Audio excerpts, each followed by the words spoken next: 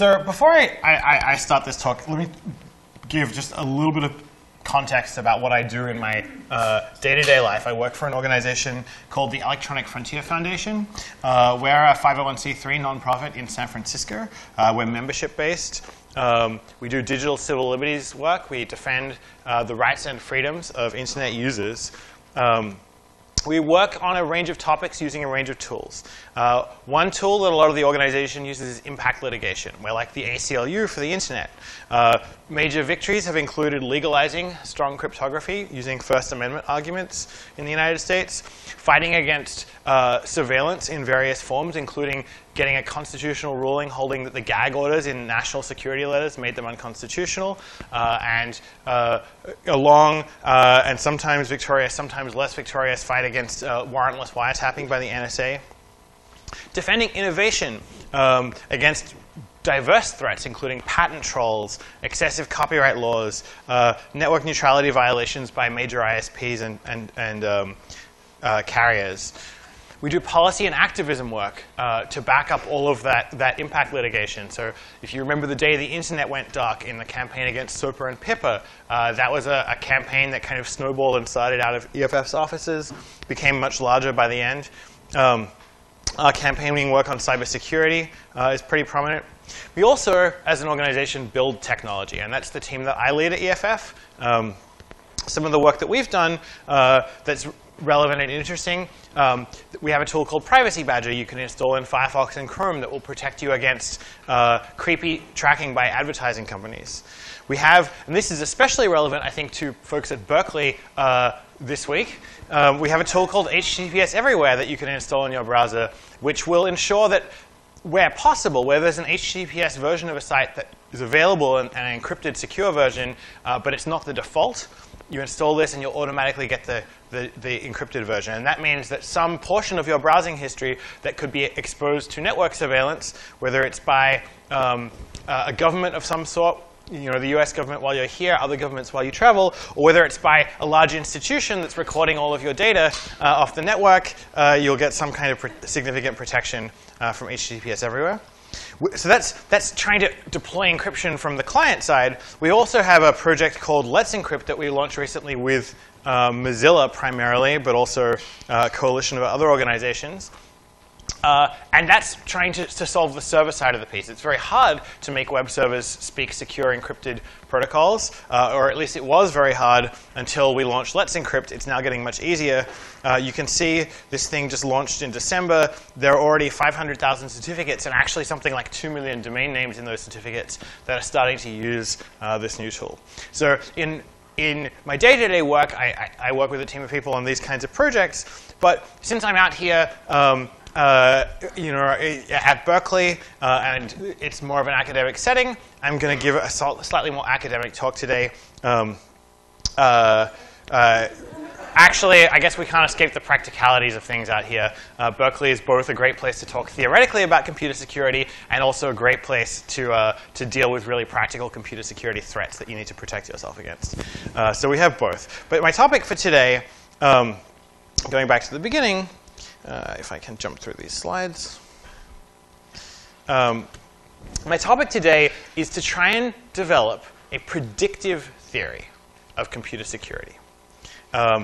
If there are multiple parties who want computers or networks to do different things, how can we predict which of them are going to succeed? Now, traditionally, just jumping back through these slides very slowly, I think these images are really large and causing my computer to resize them is slow. If we ask this question, traditionally, at least computer scientists and security auditors, when they look at a computer program and ask, is this thing secure, most commonly ask two questions. They say, can I run code on your computer? If you ran a web server on your computer, can I break in and put my code inside your web server? Or if you have a browser on your computer or some email software on your computer, can I send a carefully crafted web page or a carefully crafted email to you that will get me the ability to run code on that system? And then secondarily, they might say, if I can run code on your computer in some way, can I run any kind of code I want, or do I have some limits on what I can do? if I give you an app and you install it, is the app limited to only doing certain things on your phone, or does it have complete control over the phone? If I get you to come to a web page and the web page has a little JavaScript or Flash game that's playing, is the game kind of sandboxed and limited so that it only lives in that browser tab, or can it somehow get out and access the rest of the computer? Or if I give you a computer program, the old-fashioned way, for those of you who are familiar with Unix, a computer program that you want to run as your user, does that computer program also get access to the root account, the administrator account on the system? So these are the way we usually, this is the way we usually frame the question. But it's interesting to ask where you can go from here. And one of and what predictions it makes. And one of the predictions that's most widely made, I think, from this fundamental situation is that in computer security, if there's an attacker and a defender, one person who's trying to protect a computer, another person who's trying to break into it, the attacker always wins. And to quote Bruce Schneier on this subject, security designers occupy what Prussian General Karl von Clausewitz calls the position of the interior. A good security product must defend against every possible attack, even attacks that haven't been invented yet. Attackers, on the other hand, only need to find one security flaw in order to defeat the system. And they can cheat. They can collude, conspire, and wait for technology to give them additional tools. They can attack the system in ways the designer never thought of. So this is a profound pessimism about computer security that is being predicted from this basic way that we do things. Your web browser that you run every day contains millions of lines of code. Even though a lot of effort is put into it, those millions of lines of code contain thousands or tens of thousands of bugs that can be exploited by a crafty adversary to get control of your computer. And so if you look at the release logs of Firefox or Chrome or Safari or Internet Explorer, every month, like clockwork, there are new security vulnerabilities that are being found and fixed by the developers of those things. But correspondingly, each of those was a door through which an adversary may have actually slipped, or could have if they'd spent the time looking for it. And so these doors are always there. But, this pessimism also doesn't seem to quite capture the reality of the situation. And it doesn't explain sufficiently, the predictive aspect of it doesn't explain sufficiently what really happens on real computers. So consider an actual device, a typical desktop computer like the one I'm presenting off here, and there are a couple more in the audience. Quite a lot of people actually have the ability to run code on that computer. Suppose, for instance, it's a Lenovo laptop like mine. On that system, there's an operating system produced by Microsoft, typically by default. Maybe I've replaced it, but produced by someone. There's a BIOS produced by Intel, Lenovo, and perhaps some other contractors who produced parts of it. There are applications that I've chosen to install from literally dozens of sources and companies, including browsers, antivirus software, system utilities, an email program, chat programs, graphics software, screensavers, games from Lord knows where. All of this stuff is running code on this device. If it's a Lenovo laptop, it may have some malware that was put on there by Lenovo, which they actually did superfish, which is pretty noteworthy. And then some of this software, including the browsers, a copy of Acrobat if I have one, a copy of Flash, is actually designed itself to run other software automatically under various circumstances.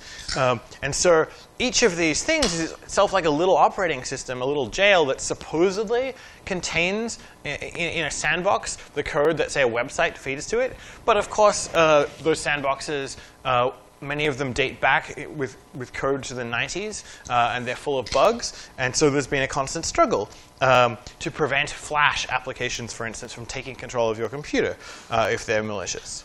And that's not all. You look at the computer, and look inside it, start taking it apart, you find a disk, a graphics card, cameras, Ethernet ports, a wireless card, a Bluetooth card, maybe a cellular modem if it's an expensive computer, little device management processors that are actually inside the CPU, but are a little tiny CPU with a separate operating system on it inside your CPU that you don't have control over. And each of these are essentially tiny computers inside the larger one with software from different people, different sources. And they are intimately attached to the computer. And all sorts of other stuff is intimately attached. A keyboard, a mouse maybe, a headset, USB thumb drive, an SD card, your smartphone. You carry it around, you plug it in with that little cable to your computer, and now the two things are attached to each other. Tablets, network routers, whatever those are doing, they have a wire that connects straight down to your machine. And all of these subsystems run code from different places. And of course, after you've gone through this list, finally you can include the person who owns the laptop. Like I'm just sort of kind of an afterthought after all of these other actors. But if the person who owns the laptop is a programmer, she can write code herself. She can sit down and type in a program and say, I want my computer to do this, and perhaps it will do it. Or more abstractly, if she's not a programmer, she might install some software with intent. Not just sort of, well, I put this program on my computer when I got it and I've forgotten about it since. But she may say, OK, I want to see if my computer has free space on its hard drive. I want to see what's on its hard drive, so I'm going to download a program and try and run it with intent for a specific purpose. I'm going to observe what it does and see if it does what I expect. But of course, commonly with computers, they don't do what you expect, and so she may take radical steps if she encounters a program not doing what she expects, like reinstalling the operating system. I mean, how many people here in this room have reinstalled their operating system in response to a computer not doing what they wanted it to? About 2/3 of you? Great. This is an important and empowering step. Of course, you can also just call the IT department, who may be on your side and helping you. Or not, it depends, it's circumstantial. And attackers can actually attempt to commandeer any of the last 10 slides worth of stuff that I've just told you about. They can decide that the best way into the computer is an exploit that gets them from JavaScript in control of Chrome, your Chrome browser, and then control of your operating system from there. That's the hard route these days. It may be much easier to wait until you plug in a USB keyboard, or your phone is attached to the computer, or to send a packet from a compromised router that you weren't expecting. The NSA, of course, in the Snowden leaks, we learned that was one of their favorite tricks, was to have control of the little router over there in the corner that no one was paying attention to, and to use it to do very subtle things to affect the computers on the network. So in the typical theoretical framework that we're used to using as computer scientists, if you ask the question, who of these actors, the makers of your hard drive firmware, the maker of your operating system, Lenovo, Google making Chrome, Norton making your antivirus, the user herself, who of these people controls the computer? And the answer is all of them do. Every one of these actors can run arbitrary code and make the computer do something. And so I want to ask the question, what happens when these actors disagree in their objectives? What happens if one of them wants the computer to do one thing and another wants it to do another? Who can we expect, if we can have any definite expectations, who can we expect to have the advantage in that contest? And so this is like, I don't know how many of you know what this thing is up on the screen. It is a depiction of a game that dates back from the 1960s that was played on computers called Core Wars.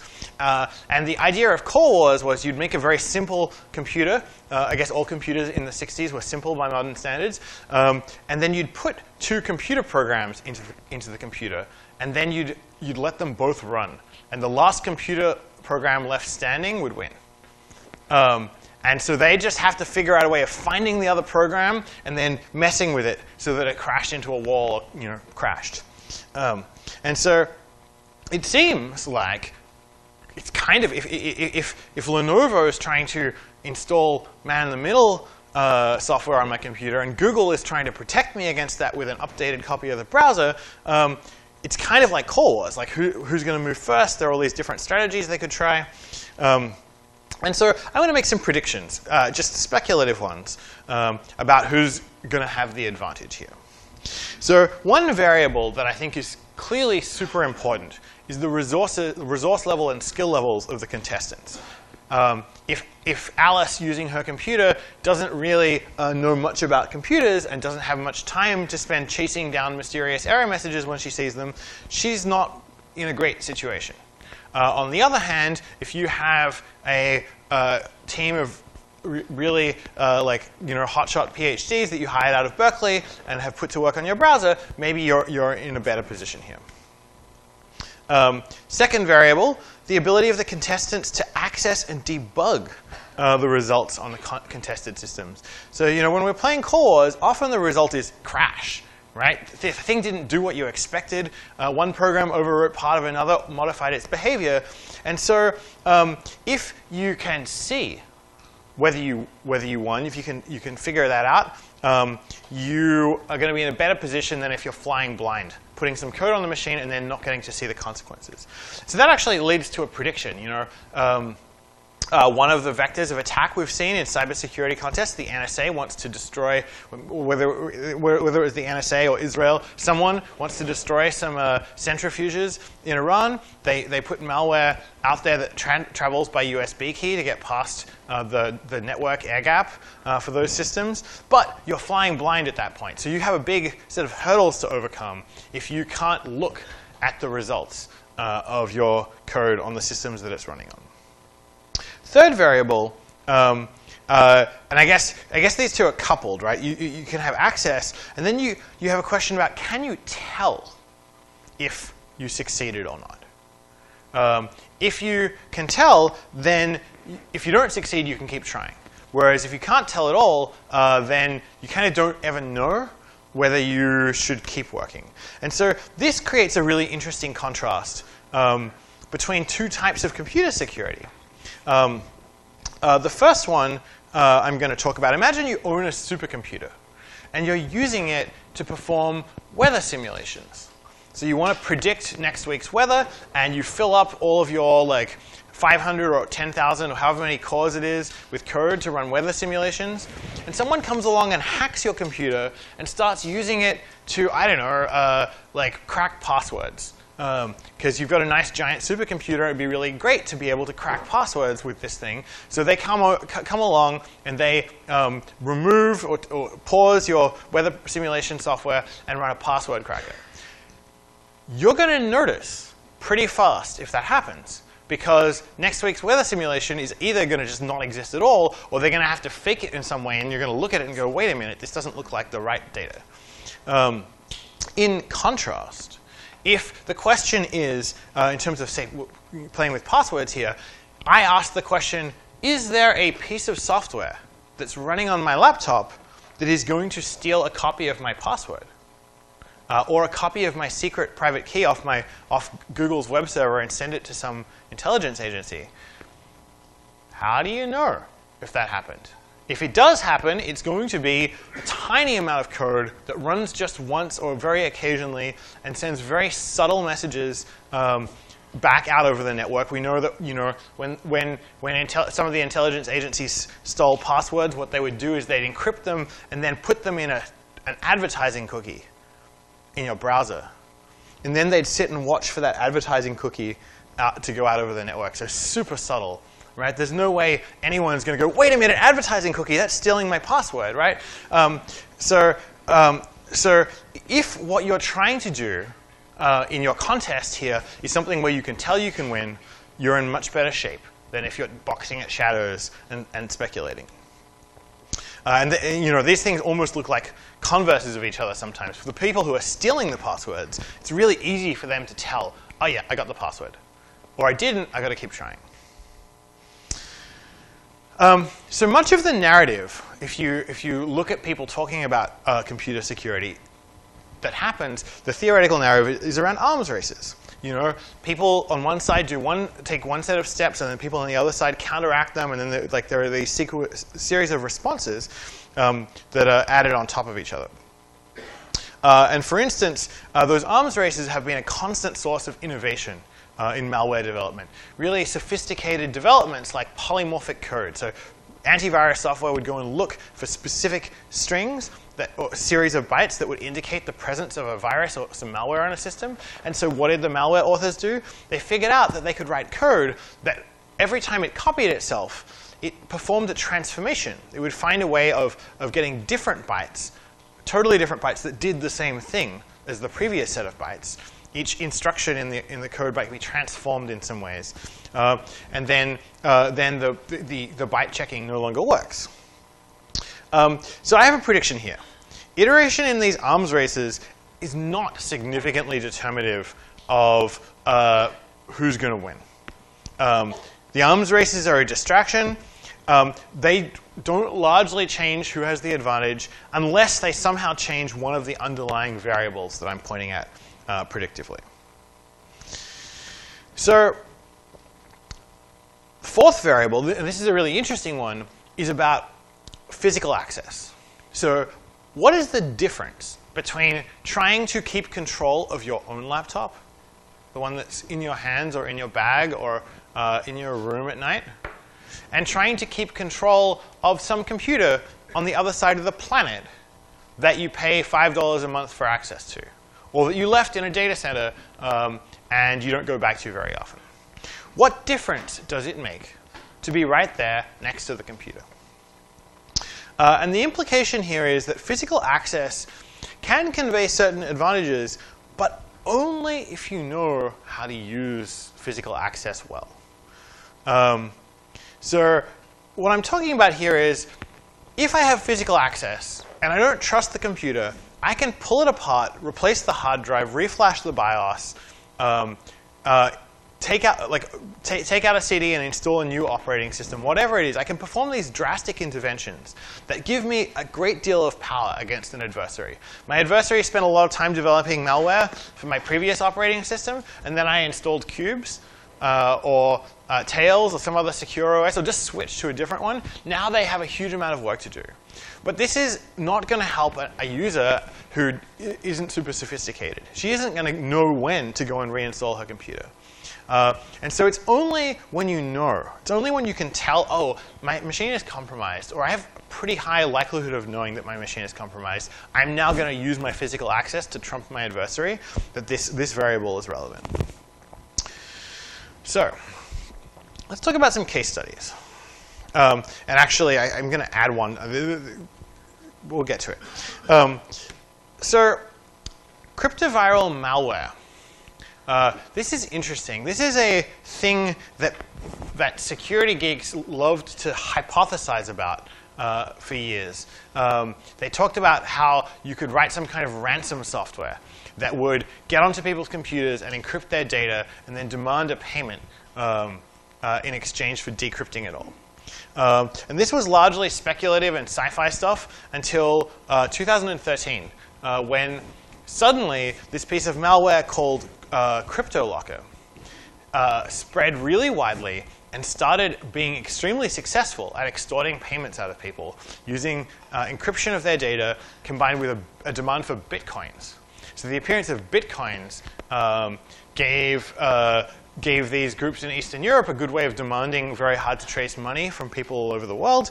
And they raised, in the first few months of having this malware out there, they got, I think, 300,000 people to pay ransoms.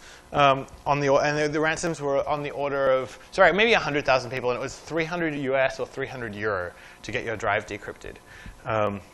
So this is obviously really bad. And it also illustrates how the variables play out.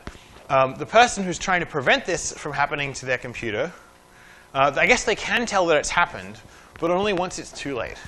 Whereas the attacker can go around and look for exploits that get them code on a machine, and eventually when they get some, they get the drive encrypted, and they know that they won because they get the ping back saying another machine's encrypted, and then they can proceed in taking the Bitcoin payment if they want to decrypt. So this is pretty bad. the Iranians had some advantages in defending their systems against malware like Stuxnet. But it turns out probably they just lost on a combination of only needing to lose once and resources.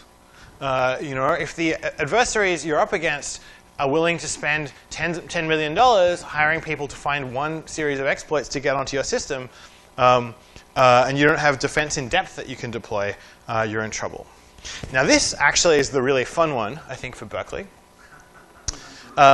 So this is the slide from the Snowden documents that explained how it was that the NSA had access to all of your Gmail,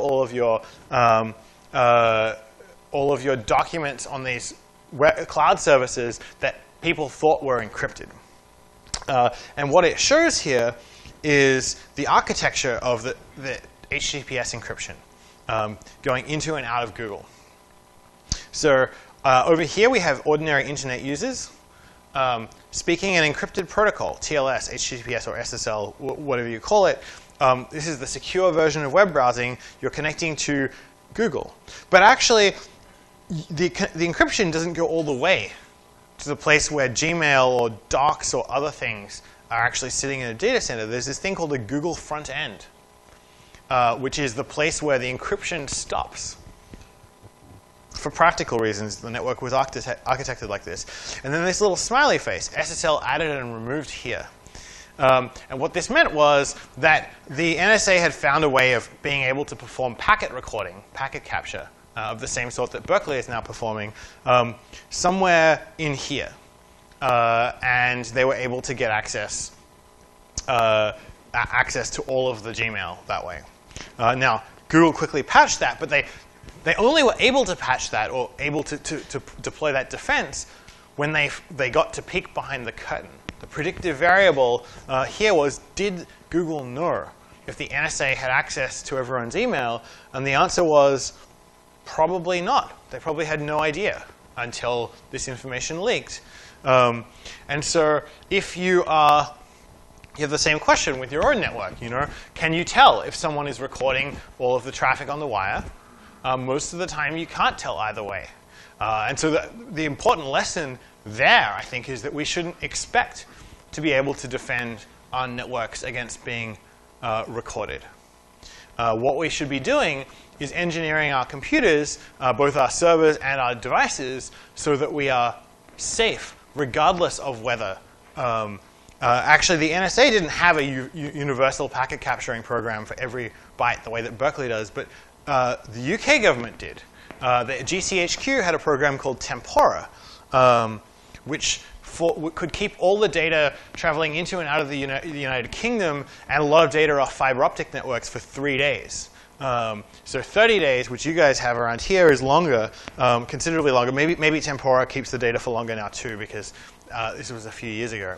So we can expect to lose any of these recording conversations, and we're going to have to figure out ways of building a more robust type of encryption, ideally all the way from one person's phone to another person's phone, or all the way from my laptop to yours, so that it doesn't matter if the network in between is compromising your communications. And so that's the reason you should install Tor. It's the reason you should install HTTPS everywhere. It's the reason if you run a website that you should deploy Let's Encrypt.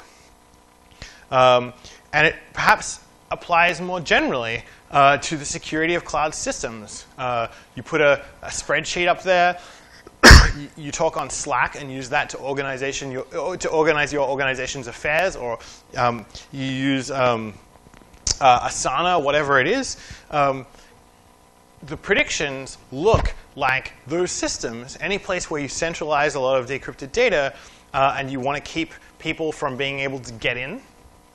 If we go back and look at our predictive variables, this one might be a draw, depending on who's coming after your data. You have a slight advantage here, except if one of your adversaries gets a shell or compromises an employee at the cloud service provider. It's now even. And you can't tell if they've succeeded, and they can tell if they're reading your documents. So the last topic that I think I want to close on, and then I really want to open this up to conversation, and this is like kind of a nice fun application, is the security of artificial intelligence systems. And I usually like to talk about this in pure, like, crazy sci-fi terms. What is a world where there are intelligent beings running around and existing inside computers look like? And I think one of the things it looks like is potentially a kind of dangerous world, because those beings, to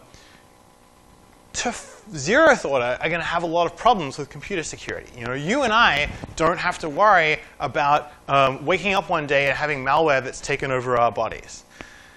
Actually, that's not quite true. I suppose arguably viruses, like the literal virus types, are that sort of thing.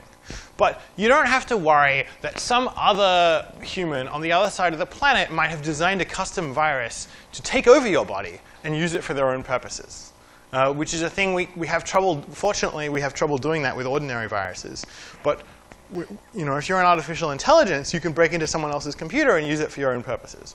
Some other AI's computer. And so if that's the world that exists, if artificial intelligence comes to pass, then it's kind of a world where everyone's paranoid and afraid of each other and attacking each other. Now, there may also be some slight causes for optimism. I think this example might be enough to give us a little bit more reassurance. The AI that's trying to live inside a computer looks a little bit more like the thing over here on the left, the supercomputer, than it does like a system that needs to prevent its password from being stolen. So maybe if AIs have some kind of alarm, or some kind of watchdog on them saying, hey, are you still there? Are you still you? If your code looks really different today than it did yesterday, maybe I'm going to call a human over to uninstall you and restore you from a backup. And then figure out what happened. So I think there are some interesting little predictions here. But like the AI stuff isn't just sci-fi as well. Actually, I mean the scenarios I'm talking about definitely are. But actually, the AI computer security boundary is starting to be a real fruitful one. So this is a screenshot from DARPA. DARPA is running a contest at the moment called the Cyber Grand Challenge. And the Cyber Grand Challenge is really interesting. It's actually like really cool and a little bit terrifying. What this contest is a contest for computer programs, AIs, to play a game called Capture the Flag against each other. There's actually, I guess, a team here. Is anyone here from the Berkeley Cyber Grand Challenge team? There is a team at Berkeley that's participating in this this contest.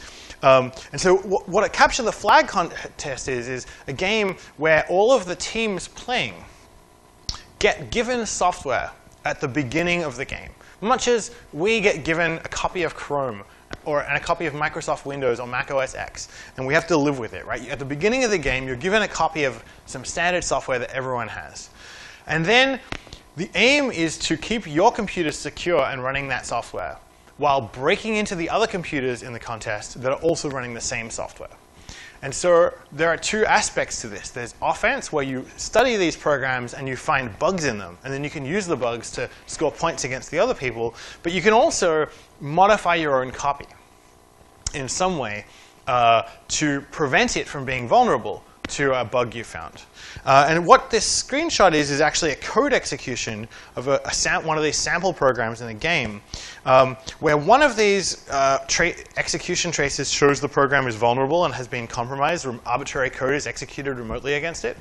The other one is safe, but it was made safe by a patch that was written by a computer program in the course of a contest. So the computer program studied the binary, went, hey, wait a minute, I can find a crash input. OK, but here's a patch. With the patch in place, we're no longer vulnerable. So this is a kind of more automated, more like crazy, I think, actually, version of fuzzing and static analysis. But you can also see it as largely an attempt to strengthen this variable. Right now, you can only defend a network if you have a lot of smart people working on it. The interesting, provocative proposal here is, let's get computers to start providing the resources that audit our systems and make them more secure. And I think that's potentially both a great idea and also slightly frightening, because if you're going to start doing this, it needs to happen everywhere. All of our systems need to have these kinds of defense on them. Otherwise, you can imagine this could go horribly wrong in some way, right? Like, all it would take would be a really good AI fuzzing program that could find a bug in any system out there on the internet. And all it would need would be a lot of computers to run the AI calculations, or the fuzzing calculations on. But you've got a positive feedback loop. If you can compromise 1,000 computers, they can start fuzzing for exploits that get you the next 10,000. And then you have some 21st century version of the Morris worm, which of course was the first piece of malware that shut down the internet almost by accident. It was kind of a grad student's project to try and patch, and play with some exploits, and it went kind of wrong. Let's hope there isn't a 21st century version of that. So that's my predictive theory, that we should think about these variables, and that thinking about them helps us to understand the likely consequences of computer security contests. But I'd love to open up to questions, provocations, disagreements, and discussion about Berkeley's network. Just one note, if you want to ask a question, we are recording this, so we do have some mics. So if you could wait to ask your question until you get the mic, that would be great. And please give your name and where you're from, just so we know the same. Or make one up. Or make one up, that's fine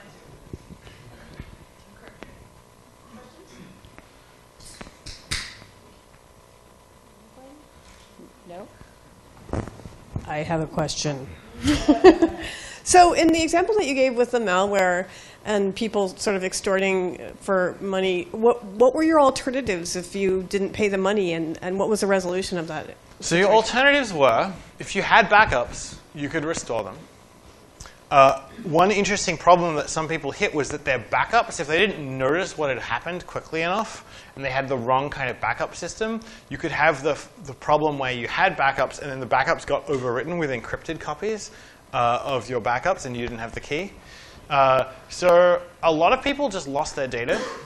A few people, I think, were able to hack into the server that was issuing the decryption keys and managed to decrypt devices, like a small number of devices that way, perhaps. But fundamentally, there isn't an answer to this other than having had backups. Some people like Dropbox were able to say, oh, you didn't think you had version backups with us. We've actually been versioning your backups. So it looks to you like you don't have access to the unencrypted version of your files, but we have copies of them. There are a few cases like that where people were saved, but actually this was kind of a disaster. I think it continues to be. I think this malware is still out there in evolving forms.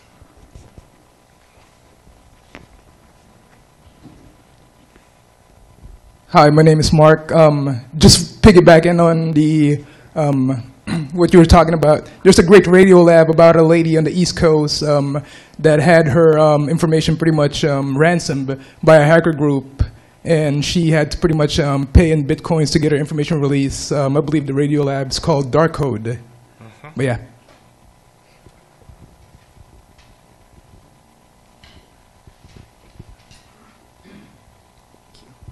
Hey, so great talk. It was really interesting. So I have kind of a rhetorical device here. I'd like to see what you think about it. So I would say that a lot of people's computers are ransomware in the sense that the systems are already so complicated it would be impossible for someone to really know how to get their data out of it or where their data even is. And in your models, I noticed that the human is kind of out of the loop in that regard, the user's mental model of how the system works. So I wonder if that's also something you consider, if that's outside of your concerns a bit. Well, I think that the human is very differentially in the loop. I think that most people don't have any direct ability to inject code into the computer that they're using. What they, at best, can do is say, oh, I need a thing to do X for me, maybe I can Google for one and see if I find it. Oh, I need a better browser. Maybe I can install Firefox or Chrome. Right? There might be some malware on my computer. Maybe I can install some antivirus software. Although often when you try to install antivirus software, you actually get malware, right? Because it's very visually hard to tell the difference between the two things. And so I think that there is a huge agency problem. It's only really programmers and very sophisticated users who do actually have enough understanding of what's going on to be able to use their special position to any effect. And I don't have an answer to that. I think that it's easy to say, oh, we should educate people more in computer programming and then computer security in particular. But that's like an enormous and quixotic undertaking on some level. We might be able to move the literacy needle from 5% to 20% or something. But fundamentally, these things are really complicated, and we don't have institutional arrangements that, aside from buy into Apple's universe and hope they look after you, or buy into your IT department's universe and hope they look after you. I have a question on the differentiation of digital access and physical access. Because, I mean, all the digital access is like ultimately physical as well. So how do you differentiate the two? I think that physical lets you do a few things that are special. I maybe should have explained this more clearly. One thing that it lets you do is kind of get access to any of the ports in the machine. So you can put a CD-ROM drive in there. You can plug a USB key in or pull one out, whereas a remote attacker kind of has to live with the state of the system as it is. They may be able to upload some code to the device, but if that doesn't work, they don't have a fallback mechanism. So that's one different thing that the person who's physically there gets. Another is that the person who's physically there can inspect what the machine is doing, right? To a degree that's hard over the network. You can actually say, what is that little blinking light in the corner? Like, why is the hard disk LED flashing right now? Or why is the screen not showing me what I expected when I rebooted the machine? And so I think those kinds of differences that the person who's physically present has give them a slight advantage, but only if they're knowledgeable enough to know what to do with it. But don't you think all those can be achieved digitally as well? Potentially, but it's again a lot of work to debug your stack, right? So you could try to have a remote disk light that lets you tell how much I/O is happening on that machine. But of course, then you have to support every piece of hardware for every device that you're running on, and you can't tell if you've got a reliable disk meter for every machine you compromise or whatever it is. And then you also have the problem of loudness, right? If you're getting a little ping back from a compromised machine every moment saying whether it's doing disk I/O or whether the admin is about to reboot it, that itself becomes a signal that someone can look for. Ashwin Matthew, Packet Clearinghouse. Thank you again for a wonderful talk, as others have said. Looking at your variables and the way that you've laid this out, it seems to me that your argument is that the only response that we have is by building more technology, right? But it also sounds like we have contestants whose intentions may change over time and whose relationships to one another might change over time. So what responses would you conceive of, if any, that might not involve purely technological responses? Well, I think that there are institutional responses as well as technological ones that address probably all of these variables. Resources and skill. I mean, this is not really yes, DARPA trying to automate fuzzing is a technical answer to this, but mostly resources and skill are a matter of deployment of money and culture. And so if we have a culture where, or a society where defensive computer security is prioritized, where large corporations and governments get together and say, how are we going to ensure that the systems that people are using are open and auditable and that there's a lot of funding to actually audit and fix and improve them, then you do better if you're playing defense. For this one, you can probably find ways of architecting your systems, and that's again a social variable as much as it is a technical one, so that when you need to debug them, you have a way to do so. Not always. I think in some cases the things we want to defend are never going to win on this front. ability to test whether they have succeeded. I don't think this is addressable fundamentally, generally, by either technological or social or economic means. It's largely a property of like what you're trying to do. Maybe there is an answer which is like be wise about what you try to do with computers. Actually, this may be a profound lesson. You know, be realistic about whether you can have a database with 5 million people's records online somewhere without some kind of risk, significant risk that it'll get compromised. And if you do need to have that database there, think about how to stack these other two variables in relation to that thing that you're defending. Figure out how to defend it in depth. I'm Christopher Brooks. So my question is, what you're proposing, how would it prevent attacks that are basically about metadata? It turns out, like for phone calls, metadata is really important. There was an interesting article where a terrorist organization was using a particular tool that had a really, that somebody was saying, oh, the NSA, they see that and it's like, oh, like let's go look at them. So how do we protect against metadata privacy intrusions? Great question. And if we had a good answer to it, I'd be up here probably talking about it. Projects like Tor are, to some extent, attempts to defend metadata. But we also know that they're vulnerable to a whole lot of metadata-based attacks around timing and size of communications that the research community has only begun to theorize answers to.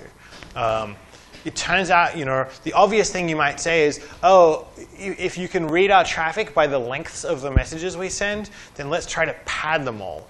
So that they're all a standard set of lengths rather than being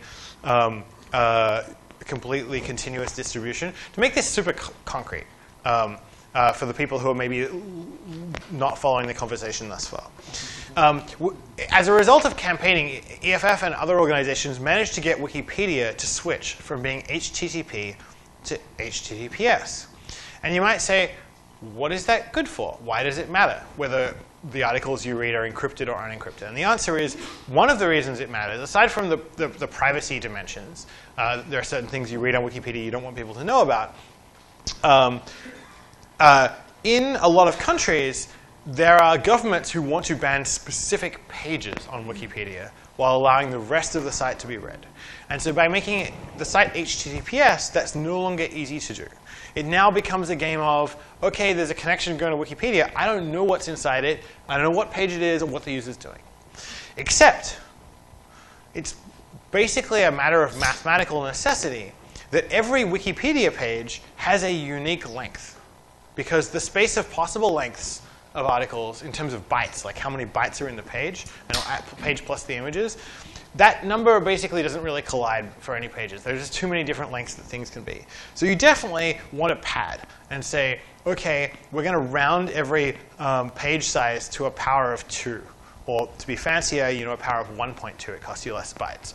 But this turns out not to help that much, both because there's still a huge number of lengths, but also because the pattern of requests that we make in general when we go to a page, maybe it's like load the page and then load 5 images. Or if you're using, say, Gmail and you're about to open a new message, you can tell the person's opening a new message because the pattern of communications between your browser and Gmail is very distinctive. And this is a totally unsolved research problem. How do we protect encrypted applications against this type of traffic analysis? Probably we have to go back and make a new programming framework that squeezes every application into a rigid structure with some information theoretic proofs about how much it leaks. But no one's done that work yet. And so if you're a brand new PhD student in computer science, or you're looking for a good topic for a research project, this is, I think, an open space. Hey, Peter, Christian Kreibig, ICSI, and Last Line. I was wondering if maybe one aspect of one of your variables or a new variable might be the attitude of the contestants as to what is an attack. Mm-hmm. So basically the threat model, because you could easily conceive of situations like, simply using Facebook, where some people say, the fact that they use my data to, give me, targeted advertising is basically an attack. They're that extreme. Or other people say, this is great because I finally get ads that actually show me something that I want.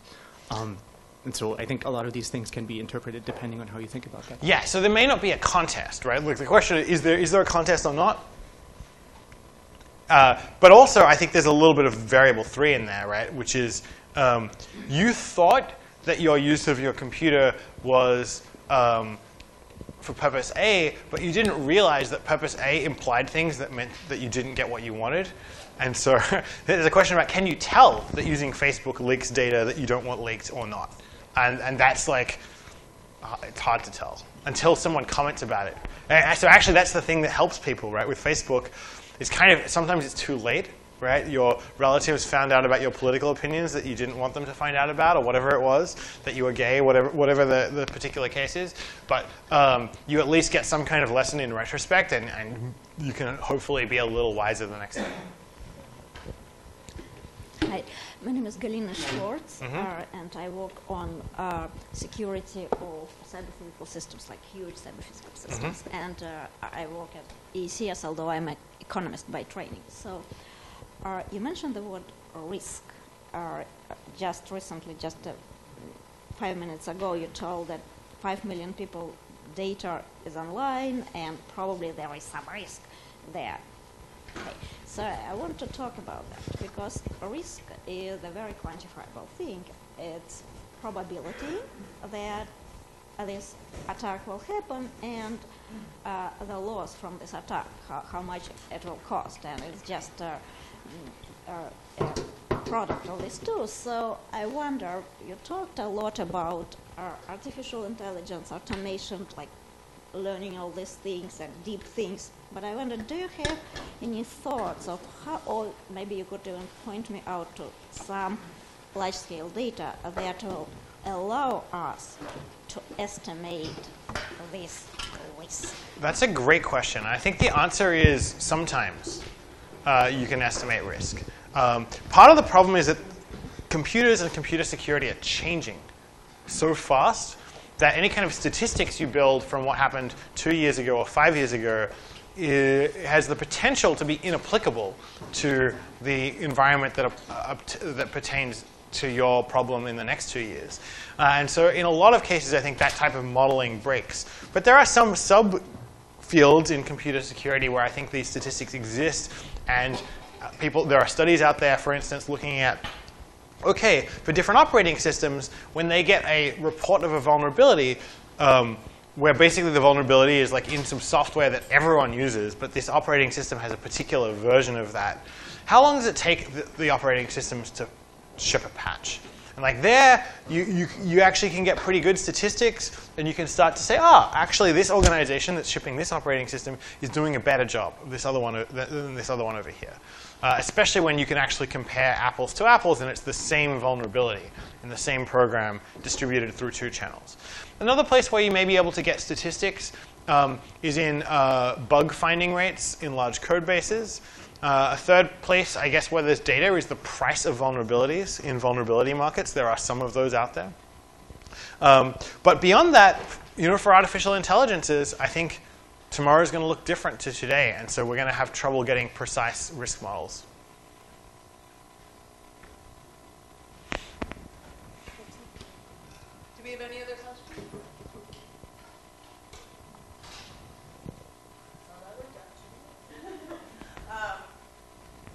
So Peter, thank you so much for an engaging discussion. This has really been fantastic. We did want to say that CLTC announced last night that we are actually funding the Berkeley DARPA Cyber Challenge team. So hopefully we will have some winners coming out of that project soon.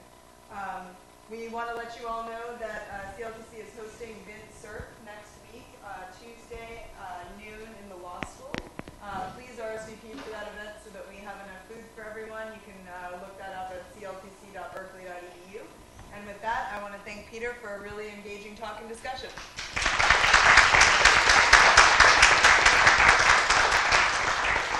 Thanks, everyone.